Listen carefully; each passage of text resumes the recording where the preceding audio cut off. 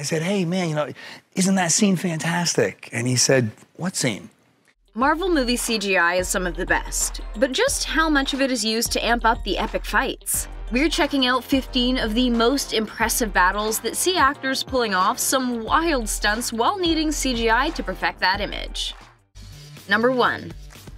Why fight inside a building when there's perfectly good scaffolding outside? While the actors weren't really battling multiple floors up in the air, the scaffolding area was built for the performers to leap and battle through. Blue surrounding them everywhere was key to filling in this environment. Aside from the setting, pretty much all of what we see is courtesy of pure talent. The training to get into shape for this acrobatic action was long, but so worth it for the full-out performance of this fight. I really do think it's an ever-evolving thing and a company that isn't afraid to lean into spontaneity sometimes. Surely there are more comfortable ways of getting to a lower floor. No mercy was shown in No Way Home as Spider-Man actually went through the floor to pull off this stunt. The stunt coordinating team for this Spider-Man flick is capable of bringing wild moments to the screen, and in this case, they did not hold back. All they needed were some wires, a harness, and fearless performers. When you get given an opportunity like this, you'd be a bit of an idiot if you didn't go for it. No matter where they are, nothing will stop them from duking out a good fight. Accomplishing this whole battle sequence took filming in several parts. All that air action?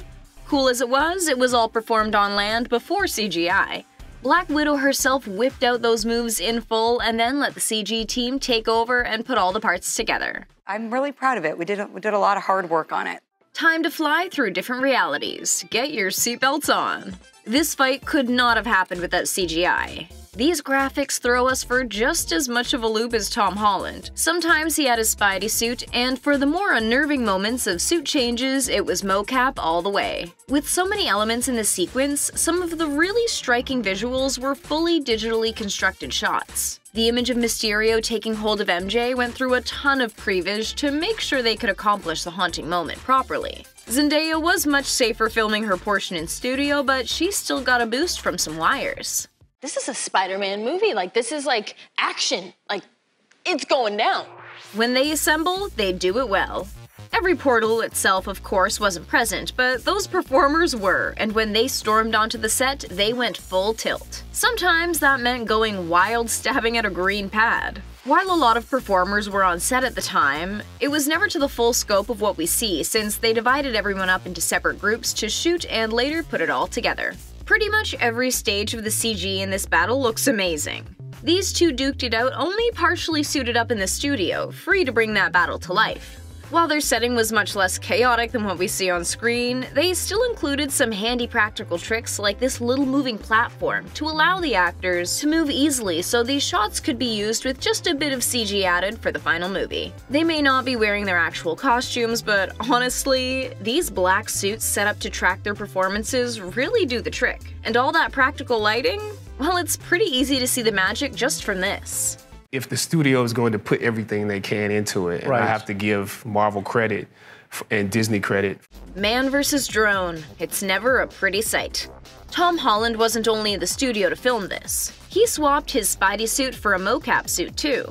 Luckily, he wasn't really facing drones. Intricate mapping was done to make sure they all moved around and interacted with Holland properly, and did they ever know how to swarm. All the details we see, from the explosions to swarming drones to the tower bridge and Spider-Man whipping through all the chaos, were a beautiful amalgamation of some of the most realistic CG we've ever seen. They were like, cut! Yeah, that was incredible! And it's in the movie. I think it's in the movie anyway. Caution, folks, major action ahead. Everything from the electricity pulsing through him to parts of his suit were CGI rendered. Facing off with anyone coming at him wasn't so intimidating since he was rocking the Thor look while they were kitted out with mocap suits. But that didn't dampen their performances one bit. With the epic proportions of this battle, CGI took care of the most intense details. You know, like giant fiery creatures ripping through the land. It was a wonderful experience. Number 9. Sure, they both had the 10 rings in the movie, but on the set, one big ring gave Simu Liu the extra boost he needed to defy gravity and smoothly work his magic with those rings. The layers of detail added are endless, with CG done for each of the individual rings and then, of course, embellishing the image with epic lighting and the powerful glow. Simu took advantage of a harness at one point as well to really nail this pose. The connection between the rings and the actor's movements is just flawless. I'll help you. I'll develop a whole style based on your abilities. Who's ready to tear up this tarmac? Just because CGI completed these images and made the battle epic as it was, let's not ignore the fact that the action was very real, as the performers ran through the lot next to some very real explosions. While he didn't get to control a full ship, Chris Evans did get a partial build to give him the perfect setting to bring his valiant performance. As for Jeremy Renner, well, he was all bow and no arrow.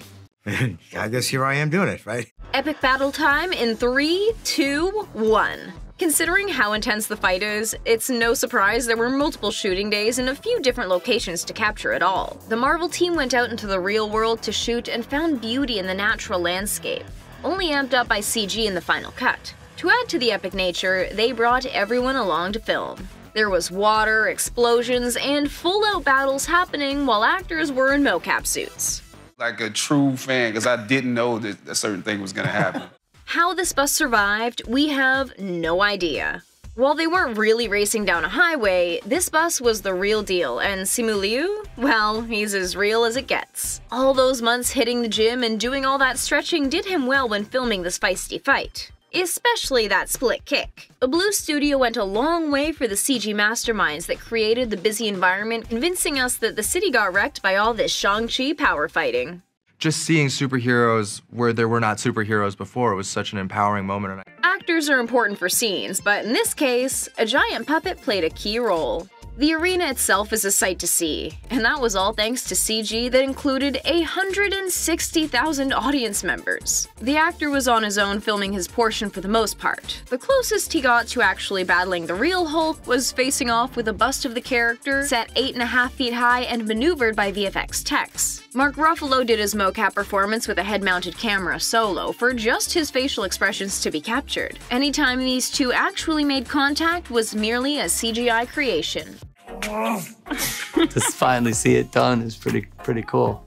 Hey team, we're taking to the streets. No Blue Studios in sight. These actors had nothing but some pads between them and the pavement if anything. Even the cap shield came out for the occasion. Plenty of time was spent planning out how they'd capture each shot, especially making sure they got the best angles while the performers were hooked up to wires and leveling up their performances like nobody's business. Before they got to actually filming, the rehearsals ran on, making sure every moment was perfect. Number 15. Rocket Raccoon rocked out as a CGI creature while the performers got their parts captured live in studio. They may not really be in space, but every object was carefully mapped out in accordance to how it would move and power through space, giving us a chaotic but freakishly real battle. And then of course, there's this moment. It was less slimy in reality, but hey, it did the trick. These fights definitely wouldn't be as impactful without the incredible VFX used to bring the magic, but behind the scenes is just as fascinating to see. Which scene did you dig the live shoot for?